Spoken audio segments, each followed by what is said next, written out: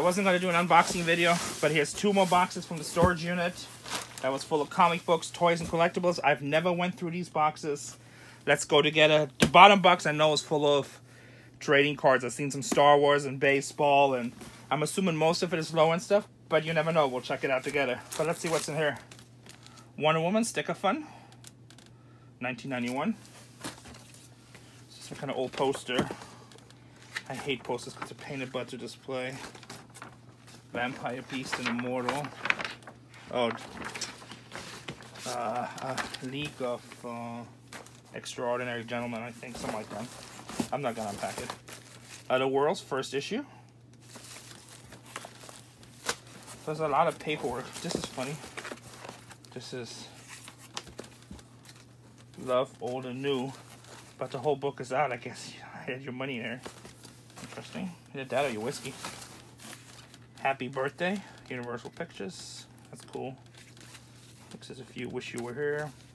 So stuff like this, we actually will put this stuff in special binders, and then, you know, get $2, $3. Old sports cards. See, people love stuff like this. Vintage. That's Hawaii, I'm assuming. The Rockefeller record. At Faulkner's Tennis. Heavy Action. That's a cool card. Put this aside. Silent Night. Record Guild of America. Star Wars. So it's just like cool stuff, you know. Get well soon. Your doctor told me. For your birthday, I'm sending you a belly dancer. Vintage green cards. Let's see what else is here. Issue number 9. Haircut 100. Lou Reed, Tony Basil. Pirate Radio, 1982. Only magazine on a cassette. Shazam, DC. Is coming. No date on it. So, but whenever Shazam came out, this must be right before. Postcards. I'm not gonna open up every little one. Some more. Kind of seems like the same stuff a little bit. Spider-Man. 1985. Child Travel Guide. Monsters of the Sea. I got the light on, so it's like heating. CD envelopes, little tower, old TV guides. Some people love these. I think somebody in my last video said I was too rough with one, but you know, it wasn't taken the right way. It's all good. He just said, he pointed out he liked them. I think it was OLN magazines. Check this out, Star Wars 1977. Super cool. That's a good $5-10 at minimum, and then if they're rare, maybe more. Cool stuff. See, these boxes add up. Like, my goal is to get at least $100 a box out, because I got over 1,000 boxes. So, I mean, over 2,000 boxes that I know of.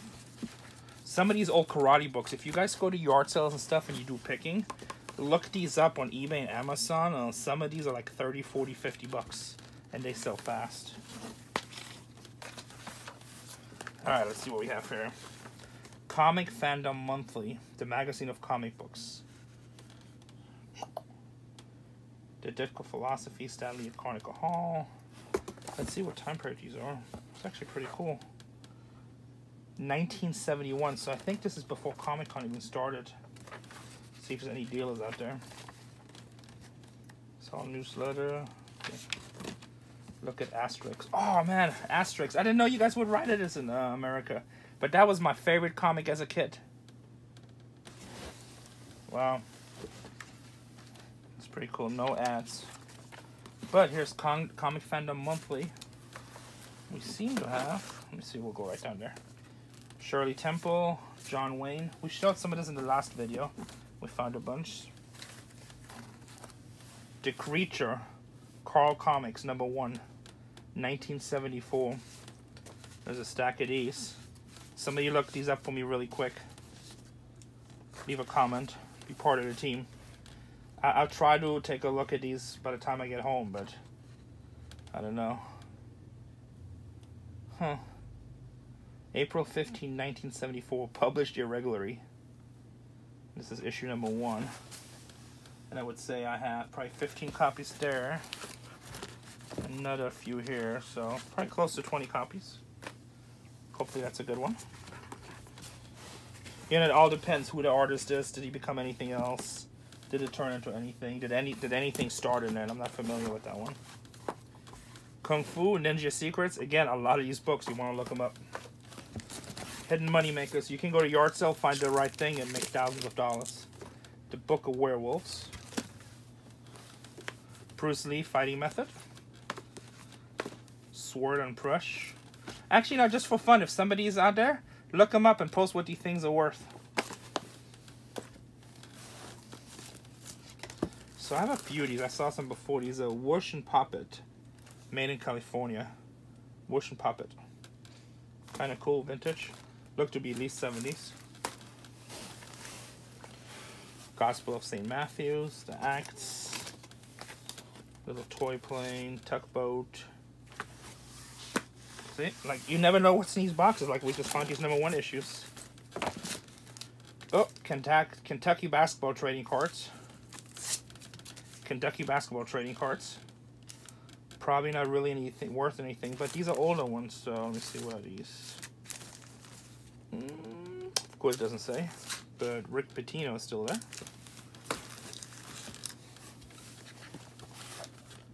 Archer's Bible. Another book that could be really good. These are just mats, these are worthless. Trash. The Buffet's Guide, or the Bluffer's Guide, sorry. I read Buffet, that's funny. The Spider-Man Way. It's a Subway free Marvel comic book. Subway, 1996. Somebody probably would like to have it.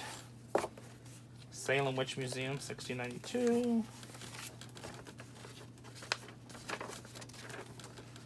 Put on your thinking cap. The Thinking Cap Company.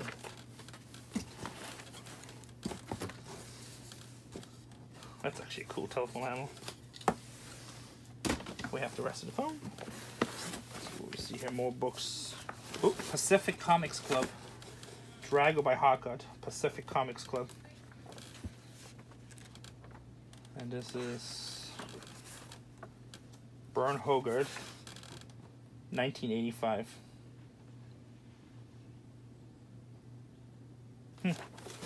Interesting. Bunch of paper. Nothing. Let's see what this is. Just envelopes. Nothing special. Another TV guide. Bon Appetit cooking books. Pentax. These are interesting. Oh, these are these reels. Search for Atlantis. Oh no, these are CDs. 16 Racing. I thought it was something else. And you know, somebody complained that the videos are too long. I mean, I have a lot of stuff to show, you know. Like, you know, another user actually said back, if you don't like it, just don't watch it, you know. Just watch as much time as you want to spend in. You want to watch more? German stamps, Bundespost. If you want to watch more, there's stuff here for you to watch. If you don't want to watch, don't watch. Oh, it looks like an old comic on the bottom. It looks like Golden Age color, but let's take a look.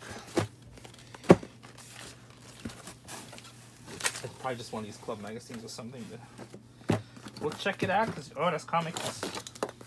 Justice League. That doesn't look like nothing exciting. Undersea Agent 25 cents. That looks older. The Joker, 1982. DC, that's a cool sticker. Nick Fury Shield number 9. So we'll put these aside. The sticker is super cool. Oh, actually, these paper doll books, I got a whole stack one time. We sold them all online for anywhere from 10 to 30. They obviously have to be unused, and then depending on subject matter. Batman, The Dark Knight Returns, the Batman collection. There's Casey. What's up, Casey? I'm doing an unexpected boxing video because I don't know if I'm going to have time much next week, so I'm trying to get a couple ready. Oh, well, aren't you thoughtful? Yeah, you know, people want to see what we got. And we find some cool stuff in here.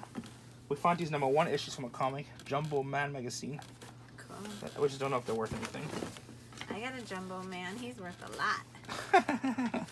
Is that a fat joke? No. By the way, you need a haircut. I know, but nobody sees my hair, so I'm actually going to get one tomorrow.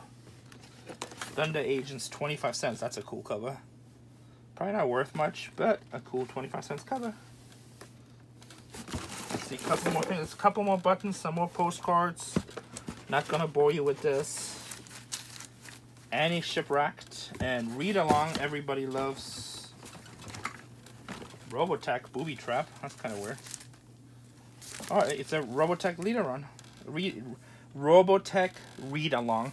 You know, another comic, another YouTuber just made a comment on that, saying sometimes when you film, you're trying to film, so you're trying to be interactive and point everything out. And then at the same time, here, take the stack while you're here. Then at the same time, Bruce Lee books, these are probably good money. Then at the same time, so you're trying to film, you're trying to talk about the stuff, but you're also trying to pay attention to what you're doing. So sometimes you just mispronounce or say stuff that doesn't even make sense. But unless you do a YouTube channel, you do videos, and you do the filming, you do everything, you just kind of, you don't know what I'm talking about. Be careful, just put them on the shelf over there. I'm going to research those. And how do you think these will do in the store? It's all John Wayne cards and Shirley Temple. Oh, yeah. You have like hundreds of these. I think $3 a piece, right? Mm-hmm. People will love them. So I'm just going to put this stuff back in, and then we're going to look at a box full of sports cards, which I'm going to price for the store right now. But this was a fun little box. We saw some cool stuff. And if... Huh? Exciting. Yeah, it's just like a lot of cool paperwork. But it's stuff that actually... That's the one thing we need to get as far as paper. Yeah, people ask all the time. It sells good. And like you can make like one box, let's say it's half of the size. And you just fill it up with paperwork. And even if most of your items are $2 to $10... Early Hawaii swim bathing suit little postcard. Cute. So even if that stuff is like $2 to $10, it adds up really fast. You put out one box, you put $500 to $1,000 worth of merchandise real fast. And it takes up little shelf space. Yeah, it takes a very little shelf space. Oops. And people love it. Okay, can you do me a favor? Hand me that shirt so I can come and wash it. Okay. And then I'm gonna leave. That's why I came in here. Okay, but I'm doing YouTube videos. Okay. Bye. All right. Bye bye. Look at this. Mwah. Okay, bye. Well, I'm gonna have to cut all this out now anyway. So, but okay, so Casey just left. We're gonna open up this box. This is all, it looks like it's all trading cards. Now here, I'm gonna give you guys a lesson, especially if you guys have a store. A lot of people will make comments, oh here, 1989 baseball. This is all junk, nobody wants it. Oops. Let's see if I can't even get it out. Let me see here. This is all junk, nobody wants it. This is, what is this, 1988. So basically for box stuff to be really great, you kind of need like 85 or earlier. But, so they say, yeah, this box is worth $5 to $10, maybe $15. They're actually going up because a lot of people like that grew up in that time period, now they're turning their 30s and 40s. They're starting to buy it. You know, the cards are not super great, but they reminisce of the time when they opened these boxes. So, but here's the deal. If you have a store, I don't sell these for $10 a box. We actually will put these out and we sell them for 99 cents a pack, which means we get $36 a box. There's usually 36 packs in there. And there's a lot of parents that buy them for their kids. The kids still love them. There's a lot of their legends in there. And, you know, most Panini packs and stuff, even the cheap ones are like $2, $3 these days. And they just go up from there. So for a third of the price, you can still open up some cool vintage packs. So that's the thinking behind it when I say, you know, I get $36 a box. 89 baseball. Mark McQuarrie, I don't know if he's rookie, so I have to look these up, but most likely these are all 99 cents a pack. Hockey Bowman, these sell slow, but they sell. And then, there's some different Dunruss stuff in. These are Bowman hockeys. That's cool. Actually, what year is this pop-up? It only said 35 cents. I don't see a year. Somebody, this must be something different. Puzzle thing. So let me know what these are. I see some other cool, interesting stuff down there, so we'll get that in a second. 91 baseball, all-time legends. I know this is swell. I've never had this before. I don't know what this is worth. I've never heard of this company, Philadelphia Chewing Gum Corporation. I know there used to be a Philadelphia trading card company, so I don't know if that's the same company. But again, worst case scenario, 99 cents a pack, and who knows, these might be $2 or $3. Top Stadium Collapses, that was a fun set in 1992. Baseball, these actually could be a little bit more. I have to look these up. I know the Top Stadium, I think 92 in football is actually pretty good. And then if I remember this color of the box, I think this is an 85 or earlier, which gets, oh no, is something different? Flair 1990. But people like these are all the rack packs. So we'll probably sell these for like $1.99 a pack. Kind of cool in the box. Never have these here. And then what else do we have here? Oh, there's some other stuff down there. Interesting. I see some interesting stuff. At least I see the colors look interesting. This is different. 1998 OPG baseball. It's a complete set. That's the Canadian. I've never had it. I don't expect it to be that much. But I'll check it out. So that's something we'll probably sell for 10 or 20 bucks. It's like a complete set. Then I have muscle cars. I had a bunch of these. We'll sell these for 99 cents a pack. Again, 36 packs. They don't sell super fast, but people will buy them. They like them. Baseball, 1990 tops. At least 99 cents a pack. Now, these you have to look up. So I got a couple boxes home that were going 100 to 200 bucks a box. I don't know what these are. These are Star Wars Galaxy 1993. You know, but because it's Star Wars, it's going to be at least $1.99 a pack. So 36 packs in here. Again, you do the math, $72. So you see, this is adding up. I mean, this box is actually $400 or $500. Now, will it all sell overnight? No, but it will sell. 1999 Fleer Premier Edition football. Same thing, at least 99 cents a pack. And I know some of the 90s football stuff is actually good. I just have to look it up. Who Framed Roger Rabbit? Hot hit movie. Never had these. These are vintage. These are super cool. At least $1 a pack, maybe $2 a pack. I don't think Roger Rabbit is super hot, but we got 2 boxes. There's another one. Hot hit movie. We'll check these out. And then we have baseball 1992 Series 1. All sealed packs. There's a little bit of other stuff in here too. But it's pretty much baseball. Donruss, some more of that pop-up stuff. I don't know what this is. They're packs. You know, I'll probably do $1 a pack. And then this baseball, not a set. It's in French. I have to look it up, but probably nothing too great. And here's another Star Wars. So back then he had 58 bucks on it. A special Star Wars trilogy. Special the Star Wars Trilogy Edition. Topps Wide Vision. And this might be a $100 box. So I'll look these up. If these boxes get really high, then sometimes I'll just go ahead and sell the whole box on eBay. But you know what? Again, 36 packs. If I can get $3 a pack on this, that's over $100. So just, you know, do the math really quick. Let's just assume we'll just average at, because there's higher stuff, but we'll just say 35 bucks a box. So you got 1, 2, 3, 4, 5, 7, and then you got 9, 10, 11,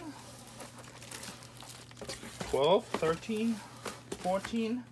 We don't count these two. And 15 boxes. 15 times 35, we got 350, 175, 525. So just that little box right here, 525 bucks. Let's say 15 bucks a piece on these. 550 bucks. And when you do retail, that's the stuff that's important because that's how you make your money. So just like milking stuff like this. It's super easy to sell Mickey Mantle cards. But this is the stuff that sells every day, and a grandma comes in with their kid and they just buy it and it's like, hey, give me 3 packs of this, give me 3 packs of that. The old vintage stuff like the Roger Rabbit and Turtles, when we get them, we always have them on the counter. New Kids on the Block, we sell them like crazy. I probably sold 20 boxes last year.